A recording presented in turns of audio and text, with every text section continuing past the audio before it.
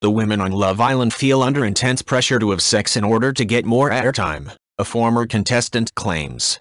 Two couples have so far gone all the way during this series of ITV2's dating reality show. The ex-contestant said, "There are condoms everywhere in the house and many of the girls feel under intolerable pressure to have sex. It's not as if the condoms are discreetly placed. They are blatantly in the open.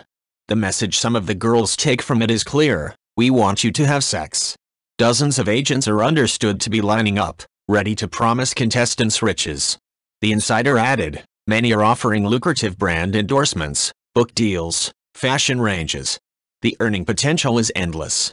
Many of the girls feel that if they have sex, they get more airtime and therefore are a more attractive proposition to the celebrity agents. The whole thing is really tawdry. The show, in which the public votes off contestants, has been a ratings hit this series with up to 2 million viewers glued to the arguments and canoodling.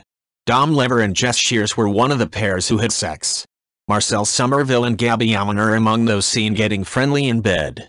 Zara Holland was stripped of her Miss Great Britain crown for having sex on the show last year.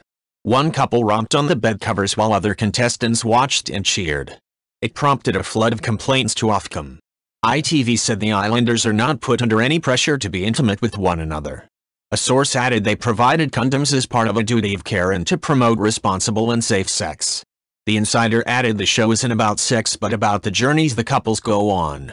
This year's best ratings have been for episodes featuring less sex, the source said. Host Caroline Flack said before the series began, "Can they have more sex? There can always be more sex." She added, "We only show sex if it's relative to the storyline. It's not gratuitous." If you like this video, please leave a like and subscribe.